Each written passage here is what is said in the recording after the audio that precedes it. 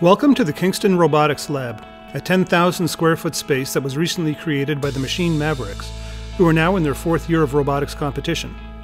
They are working together with another team, Lake Effect, who won the 2018 World Championships in Detroit. This space is now home to 6 area robotics teams. The teams range from grade school teams competing with 3-pound Lego robots to high school teams competing with 120-pound robots. At every level, the teams are given roughly 2 months to build a robot to accomplish certain tasks, and then spend the next 2 months competing against other teams from their own area, from across the province, and from around the world. Everyone involved in this activity loves what they're doing and is working to grow the sport, and there is plenty of room for growth.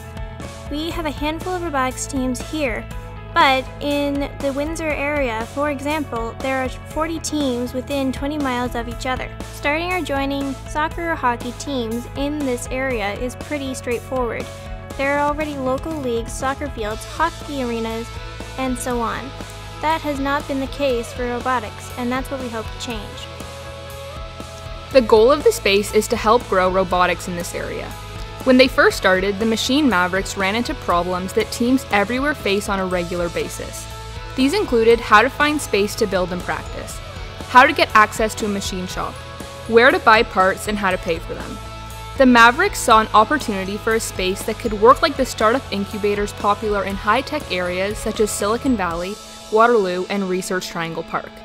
They worked to create a shared space that provided the basics that all teams need: practice areas, computers, CAD workstations, a machine shop, and access to technical advisors and mentors. Having this space allows teams to work together on shared problems and compete based on what makes them different. The teams in this area are looking for more members, and together we are looking for more teams. We see no reason that there couldn't be 10 times as many teams and participants as there are now. You might think that people need math or science backgrounds to participate in these, but that's simply not true.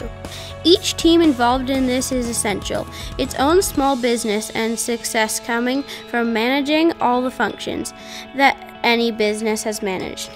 Developing a business plan, getting funding, managing projects, doing effective branding, marketing, and recruiting, as well as developing the skills of their participant. If you got any skills in the area at all, we could probably use them. Even if you don't, we can help you develop them. Most students on these teams come in knowing very little about how all this works. During the off-season, they get an idea of what the areas of specialization are and can choose activities that are most interesting to them.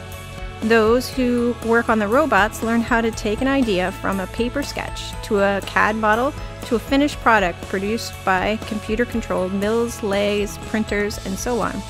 During competition season, they do all this while working closely under tight deadlines. The students working on the business side learn how to create a business plan, how to raise money, how to manage finances, how to create a brand, and how to grow the organization. During the competition season, they make presentations for judged awards related to business models, community involvement, safety programs, and so on. We hope that this facility will drive interest in robotics that will last for years to come.